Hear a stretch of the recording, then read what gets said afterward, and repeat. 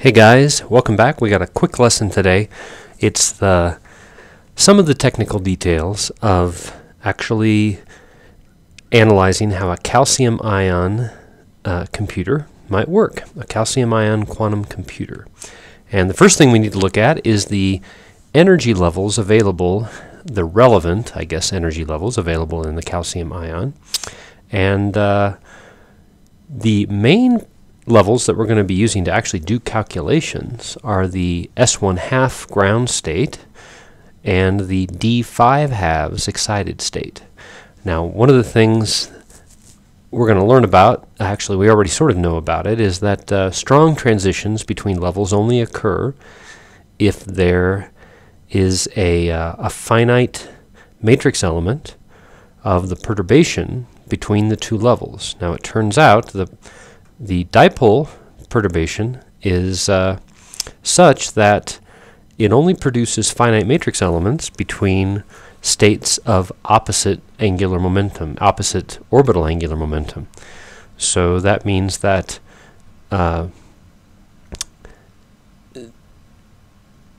basically L, capital L, has to change by 1. That's called a selection rule. It just means that in order for the thing to be strongly active, the particular transition has to have a difference in L of 1 between the two states. So, for example, going from an S to a P or from a P to a D is relatively strong, but going from an S to a D is quite weak.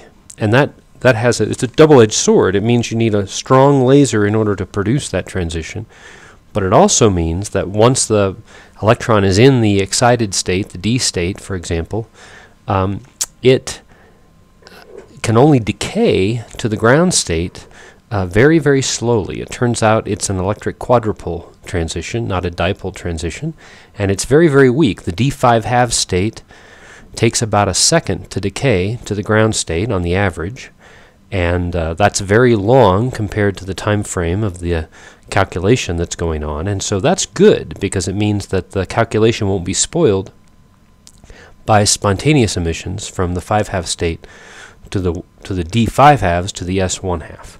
So the calculation basis, as far as a single ion is concerned, is between the G ket and the E ket. But there's a lot of other stuff that has to go on, and all these other states play a role. So let's talk about it and see how it works. The first thing we have to worry about is how do we cool these guys down. For that, we need a strong transition. And in the case of calcium, typically what folks do is use the S1/2 to P1/2 transition. It turns out there's another selection rule that says that the transitions are strongest if J changes by ±1 or 0.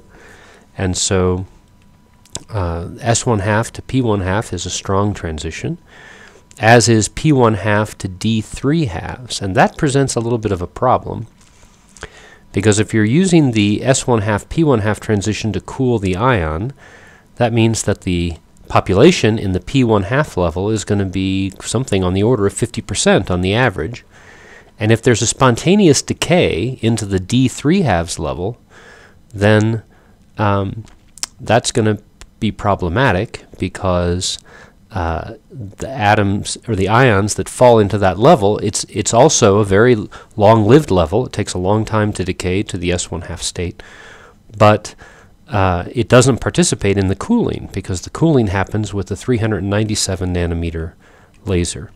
So because the cooling is happening at 397, it turns out the spontaneous decay of 866 nanometers down to the D3/2 state causes atoms to be lost from the cooling action.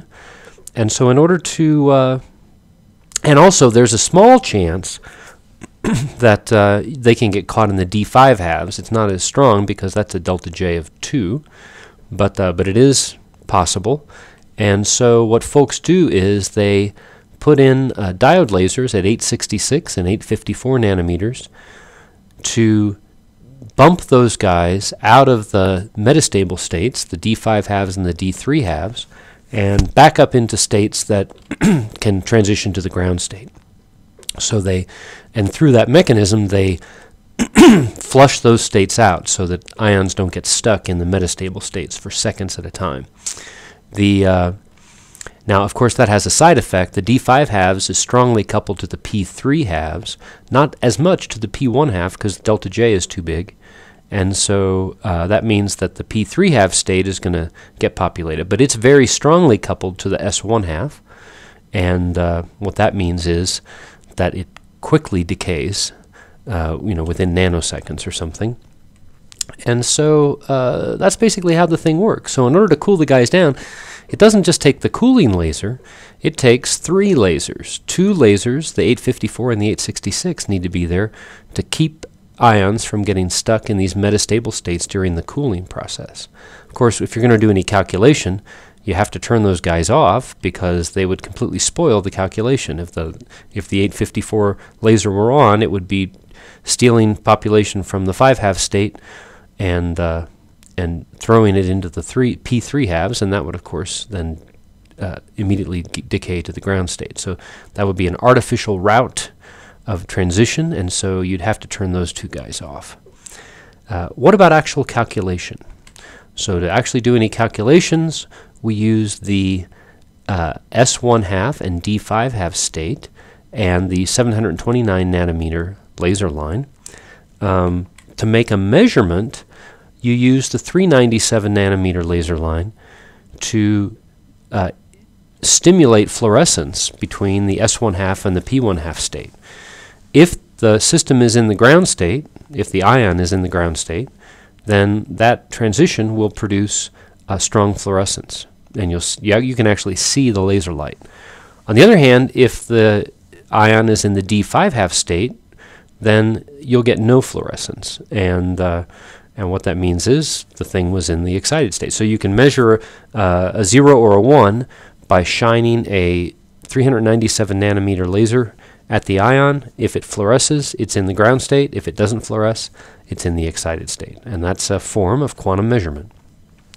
The idea is that by varying the polarization, the duration, and the phase of the laser, different computational operators can be realized, such as the U and the V and the Hadamard and so on. And as we talked about in class last time, each of those can be thought of as a rotation of the state in the block sphere.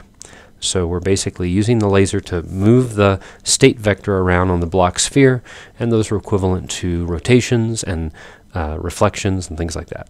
All right, for the board work for today, I'm going to have you guys compare the level diagram for calcium, magnesium, and barium ions, and we'll talk about the different pluses and minuses, and I'm going to try to get you guys to discover what the issues are with the other ions and why calcium might be preferable. And also I'd like to have you guys attempt to design an electron trap computer.